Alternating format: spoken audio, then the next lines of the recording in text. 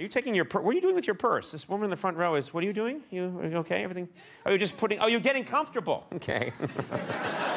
I can hold the purse for you if you want. That's fine. Andy, will you look after this woman's purse during the show? You know what?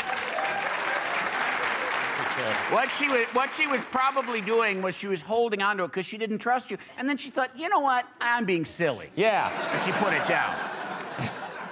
And then it turned out to be an incredible... That looks good. Thank you. I think he looks really good. I want your watch right there. Okay, I should start doing that at the top of every show. Give me that. I like that. Give me that. You'll get that back in 2 weeks. It's a standard policy. You know, I want to talk about this college cheating scandal. You're keeping up with this, aren't you? This thing's insane.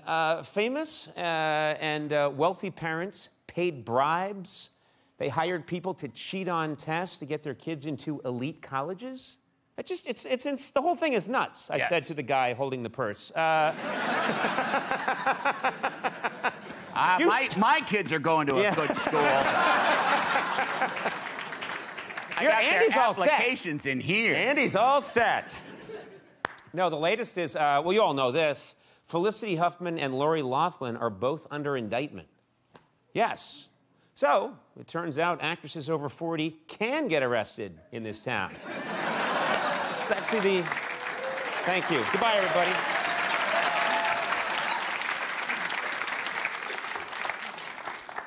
The deal is a 36-year-old SAT proctor is the one who's being accused of taking tests for the students. He took all the tests. Now, on the bright side, the man got into Stanford, Dartmouth, and MIT, so he's in good shape. Now, one of the people arrested yesterday was the coach of Stanford's sailing team. Yeah, he was charged with bribery and pretending that sailing is a sport. And I thought, they lean.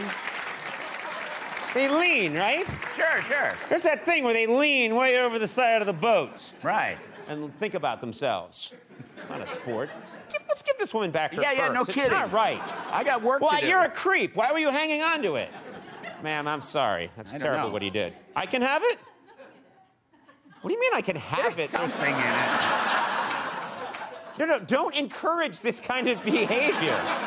That's a bad thing to do. No, you keep it.